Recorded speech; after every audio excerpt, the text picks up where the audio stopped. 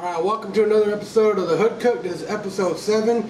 Today, we're actually not doing a meal. I'm going to give you a rundown of the kitchen. Stuff you should have in the kitchen, stuff if you do have, what you could do with it. We're going to go over some spices, some liquids, some pots and pans, little stuff you can have.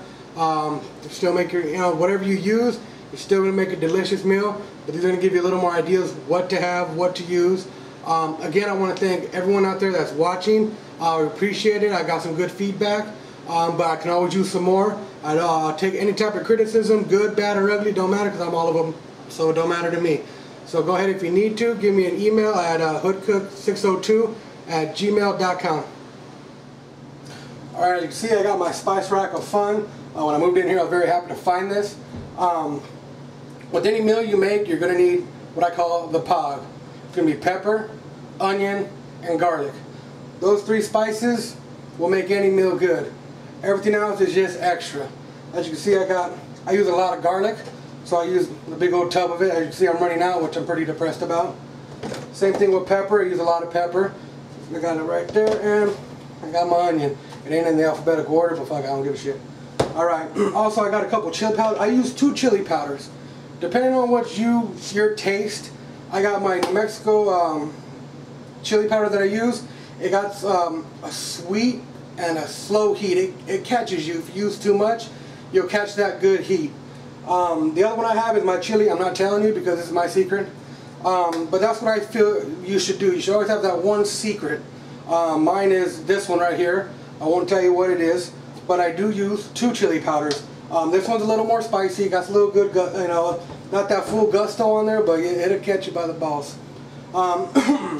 What's also good to have, as you know, I learned how to speak somewhere. Caldo de pollo, it's all chicken bouillon. Add this to beef stew, comes out good. Everybody looks at me funny when I say that. Trust me, if you add it, comes out bomb. Don't know what anyone else is talking about, but it comes out bomb. I also got, get out of my way before I smack you. I got some just red chili flakes. Nothing crazy. You get them at the store. They're like 99 cents for a bag, which this one's lasted me quite a while. But like I said, you can go any store, get it. Any brand really. It's people say, well, get this one, get that one. Spices are pretty much the same. If you're lucky like I am, I have a wonderful mother that has a nice little garden, and I got them fresh. These burn real bad. So be careful if you got a garden, because it will burn you. Another good one to have is lemon pepper seasoning. People use it for chicken. You don't always have to use it for chicken. Don't let people tell you that's what it's for. It ain't, trust me. It's a good one to have. An allspice. I came across this when I was doing a jerk chicken, and it called for an allspice. I didn't know what it was, so I grabbed it. Like any spice, if you grab it, don't know what it is, taste it and see what you think. Mixed it in with the pork, I believe, a couple weeks ago. Came out really good. It got like a grit taste, not a grit. It's more like an earth spice. It's really good. I like this one. Of course, you gotta have cinnamon. Cinnamon's good no matter what. It's like almost you could sweeten and spice something up at the same time. It's weird. That's just the way I do it. And also, gotta get yourself some ground cumin. Cumin, that's good with beef. Beef and pork comes like it. I tried it on chicken. I think I used too much. But this shit will fucking bomb, I'm telling you. But what I do recommend the most, grab yourself a spice rack, because they got a bunch of shit on here I never heard of. Like they got a savory, never heard of it. I've heard of dillweed, so I use that every now and again. But I've never used ginger. Since I got this, I've been using it in certain stuff, and telling you, it goes good with dry rubs. Try it with dry rubs, comes out good. Like I said, rosemary I've heard of, but I've never used it. Since I've gotten this, I'm using it more. Grab your spice rack and taste what it is. That's what you're doing. Taste it, and that's pretty much what it's going to be. It's going to enhance your meal. Like my wife, she likes to, I made this for her. It's a bunch of these spices put together. She loves salads, but with the ranch dressing, she doesn't want to put too much ranch. So I make her an oil vinegar, which I did over here. Nice little oil and vinegar, and she puts that on it, and it came out great. I have like 12 spices in here, so that's my allspice. So go ahead, just give it a shot, test it, taste it. If you like it, you like it. If you don't, hey shit, it was like, each one of these is probably about $1, maybe less, so you're good. Another good spice to have is curry. I use curry on, I don't even know, pretty much everything I can. You smell it, it kind of got that, it tantalizes the nostrils is the only way I can really say it. But if you use a lot of it, it'll give you a spice. If you use just enough, it'll give you that, what is that? It's really good. I enjoy it quite a bit. Right here I got some ground oregano. Salt, of course. I don't use a lot of salt, but it's good for that one thing. What's missing might be a little bit of salt. Like you've seen me before, I just throw a pinch or two, nothing much. Ground sage, that's also a good one to have, because like I said, if you want that earth taste, use ground sage. People are like, well, what's the earth taste? You can kind of say dirt, but it's not. If you rub it with the right mixture of spices, it enhances it and it gives you that, what is that taste? It comes out really good. And this right here, this is really for my wife. She's learning to cook, she's learning how to do the business, but she's always nervous about putting the pog in. She doesn't know how much. So I pretty much made her a mixture. This one's for chicken, I believe. Yeah, I got a C right here. And I tell her just sprinkle it on there, go ahead, bake the chicken, boil it, do whatever you want. And she loves this one. I actually got to make another one before she flips out. And also, seasoning salt. That's the one right there. Lawry's. I love that shit. Bomb. But you don't have to get Lawry's. It's, like I said, dollar store, telling you, best place to get spices if you're on a budget. If you got that high roller, you know, big old wad of cash, go to AJ's or some shit like that. Get what you want. But if you're tight on a budget, go ahead, hit yourself a dollar store, and you'll be good. Alright, after you did your, we just give you a rundown of the spices. Now, liquids. Liquids basically is either gravy, a sauce. Pretty much with all this, you can make gravy or sauce. I recommend having flour or cornstarch around, because if you want to thicken something up, throw a couple sprinkles. Don't go crazy. You put too much, you got to add more, and you end up fucked up plenty of meals doing that shit. So just start off with a couple sprinkles, just toss it in, mix it up. If you're going to use cornstarch, be sure to throw it in with cold water and mix it up, because if you throw it straight into a hot pan, it's just going to clump up. I've done it one too many times. I got a lot of vinegars. I got me a red wine vinegar right here. It's really good. I use that for chicken and beef mainly, sometimes pork, but it depends how I'm cooking it really. So depending on how you're going to cook, you'll know which ones to use. I got a rice vinegar that I use. Usually I use this when I'm doing like a stir fry. No, I'm not being racist, you know, rice, you know, chinos and all that shit. I just, you know, I like to use it because it's mild and smooth. You don't want that full hard taste because you're going to add your spices for that. I got a balsamic vinegar. I usually use that with some beef, or like I said, I made that for my wife. It's like a vinaigrette almost. Really good. A white vinegar marinades, I'm telling you, comes out great. I also got me a good old apple cider vinegar. I'm in the barbecue sauce business. I make a lot of barbecue sauce, one of my ingredients. How much? You'll never know. Hot sauces. I don't use it a lot, but sometimes I want to just do a mild kick for, my roommate, my wife, you know, they happen to be honkies, white people, Caucasians. Anyways, I don't want it too hot for them because they get heartburn, chorros, and it burns and all that shit. So I usually have a Red Devil. I got a bunch more up there. And if I want to spice that up a little bit more, I use Tapatio. Believe it or not, spices it up pretty good, I'm telling you. You get your nipples hard with that shit. I use sherry when I'm trying to get fancy pants with chicken. So I'll make a little light sauce with that, let it kind of cook up in it. I got this as a hand-me-down from a good guy, a good man that I've known for many years. So I appreciate him for handing me that down. You always want some lemon or lime juice. I prefer lime juice because it stays a little longer. Lemon juice, it will begin to taste like shit. You'll get clumps and fucking it's all fucked up. But this for a good tang, or if you don't want to use salt, you go ahead and use that because it gives you a little that tang of salt that you want. Also good with marinade. That's what I like to use.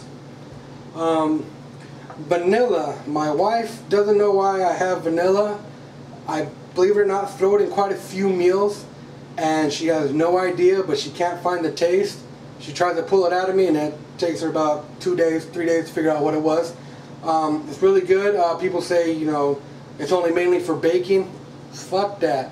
Throw it in a meal. The only thing is, use it in very, very, very little bits. You know, put your toe in first. Don't just jump right in. Don't be me. I did that before and messed up a meal or two, but that's alright. And also, as you can see, I'm like Maxwell House. I'm good to the last drop. I got me some grandma's molasses, as you can tell. That is good for if you want to do a wet rub on a roast. I like to do that and then throw my dry rub on there because it just soaks right in and the spices go. I'm telling you, get your nipples fucking rock hard. But those are some of the main liquids that I do use. I have, like that, water is one of them, of course. The other liquid that I probably use would be butter, but of course I melt that down into a liquid. But yeah, pretty much put these together and I'm telling you, taste every single one, figure it out, figure out your taste.